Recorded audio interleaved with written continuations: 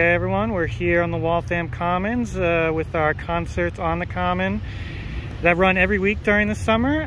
We're joined by Spectacle, local character and guerrilla artist. How you doing, Spectacle? Groovy. Perfect. So, as an artist, I'm sure you create through many different mediums, but you're locally famous in Waltham for your colored discs that you leave in public places. Can you tell us how you got started with that? Well, first off, the discs are 33 1/3 records from between the 1960s to the 1980s. That's actually, they're pressed to this very day. We just don't see them because it's from days long ago. But they do still exist, and that's what I use for most of my discs that I put up around town, and sometimes in Watertown, and sometimes in Arlington and Lexington and Belmont. So how did you get started with that?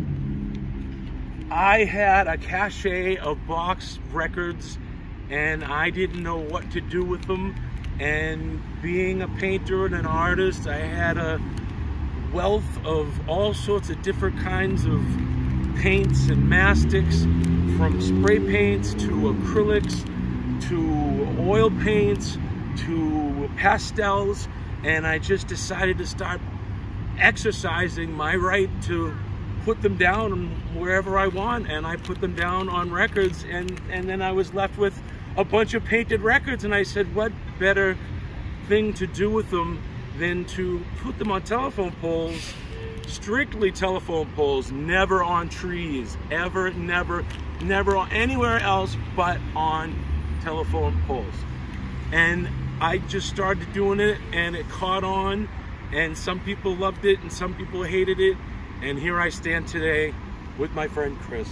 And you said just recently that you've done over 3,000 of these? I painted more than 3,000 records.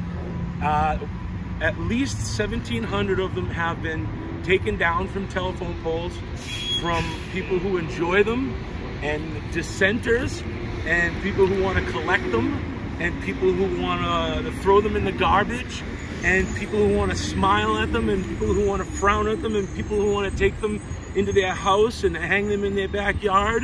And I'm cool with anything that anybody wants to do with them, as long as it incites, as long as it excites, as long as it inspires. And when they look on the back, it's especially groovy, I think, when a kid looks on the back and sees the album, the label Sergio Mendes, and seeing as there's no secrets anymore when it comes to anything on the phone, you just ask the box and they say, hey, who's Sergio Mendes? And all of a sudden a 7-year-old, an 8-year-old, and 12-year-old is listening to Lonely Bull, and a whole new generation is rediscovered, and it's absolutely fabulous, and I wouldn't have it any other way. That kind of goes into my next question. What has the response been from citizens and businesses? And when was the first one you did in Waltham? The first ones that I did, I started around Main Street, and they were taken down by the city department. What year? About 4 years ago. Oh, that's it? 3,000 years. 3,000 in 4 years. That's crazy.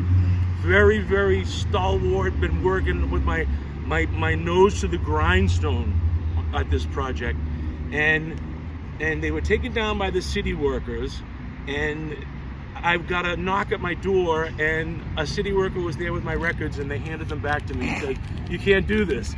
And I was tickled pink, so I continued doing it.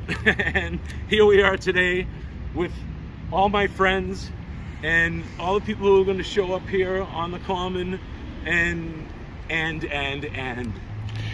so you kind of already answered this next question, but you know, I've had friends that have said, like, you know, I love those records that just hang up, and I want to like take one, but I don't know if like the artist is okay with that. Can you tell us the official Spectacle policy? Unofficial all the way. It's freelance. It's do with it what you will.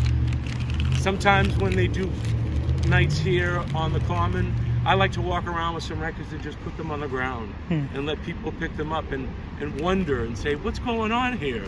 and take them and maybe throw them away. But I think that most people don't, and maybe take them home and maybe not cherish them because that's a little bit too flamboyant, but appreciate them. And I give them to their grandchildren. I've had people say, can I have a special, I've had people auctions for the boys club. Right now I'm hung in Waltham City Hall with a whole, I'm sorry, in the Waltham Public Library with a whole bunch of different forms of the records. And when it comes to taking them down, it's a free-for-all. If I put them up, they're pretty much public knowledge, public information, public property, and nothing I can do about it. But unfortunately, my time on the telephone poles is coming to a close because my need and desire for vinyls,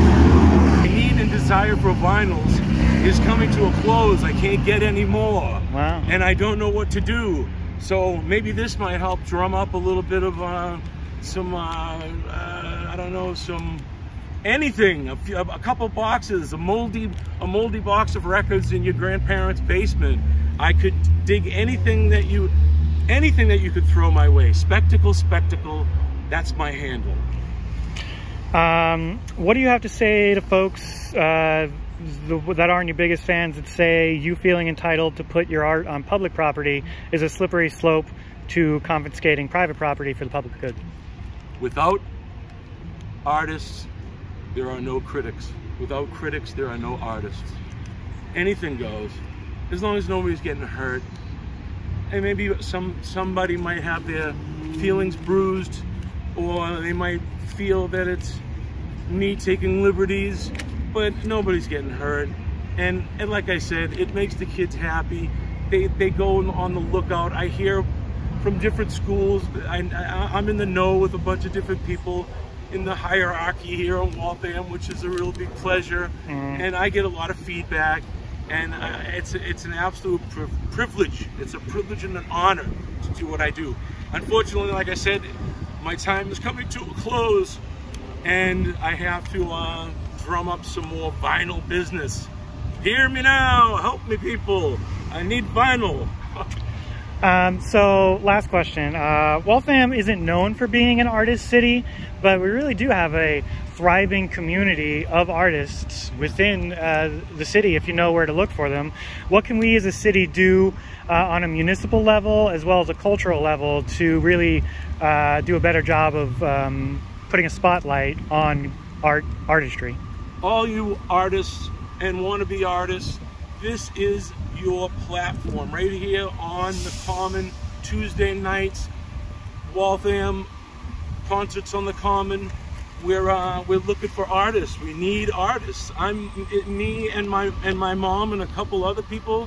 We're like the only artists, and I've tried to drum up people and interest, but it doesn't seem that people, everybody wants to be world famous and in the Louvre, but they don't want to put their head out there. So put your head out there, people. That's what we need. We need all this expanse filled. It's a wonderful opportunity. Go to Global Thrift. Talk to Cindy up on Moody Street, and I know she wouldn't mind me giving her name. I've got oodles of art hanging on the walls up there, lots of records, lots of painted clothes, and never mind me, there's so much other art behind me and in front of me, hanging on the walls at Global Thrift. It's such an opportunity. Everything is an opportunity if you just go out and seize the day. Seize the day. You got to do it. You're not going to get anywhere if you don't. And you know what? Sometimes you're going to get turned down flat and it's going to hurt. But get back up. Dust yourself off. Start all over again. Well, that's a wonderful spectacle. I hope you enjoy your concerts on the Common.